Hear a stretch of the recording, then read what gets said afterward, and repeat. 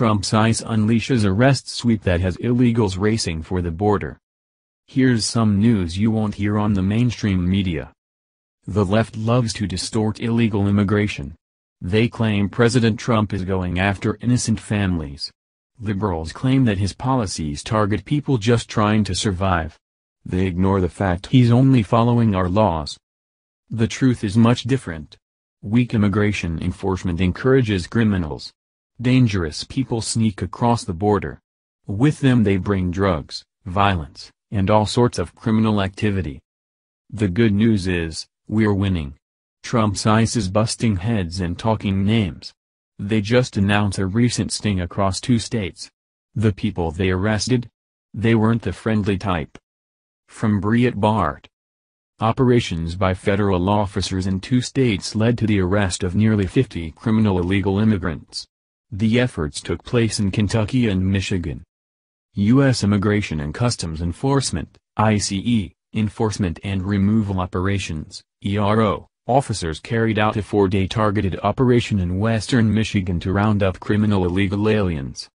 During the operation, officers took 27 foreign nationals into custody. 80% of those arrested had criminal histories, according to information obtained by Breitbart Texas from ICE officials. One of those arrested included a 23-year-old Mexican national with a prior conviction for assault on a law enforcement officer and failure to stop at the scene of an accident, officials stated.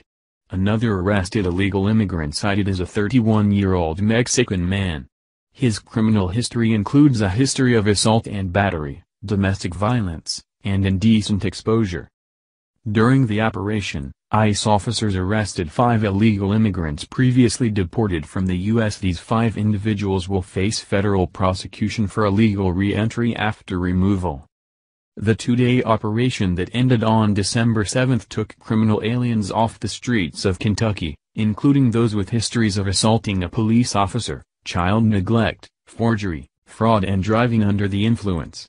4 of the arrested immigrants were reported to be immigration fugitives while 6 illegally re-entered the U.S. The left continues to ignore these people. Criminals enter the United States. That's thanks to weak immigration standards. These criminals are members of drug cartels. They are extremely dangerous. Worst still, the government has a hard time finding them. Thanks to their undocumented status. Things are changing. Thanks to President Trump. Our government is actually following the law. Illegal immigrants and criminal aliens are being apprehended and deported. We are sending a message to all would-be criminals, don't come here. Be sure to share this story with everyone you know. The liberal media will try to hide it. They will try to prevent people from knowing the truth. Let's not let them.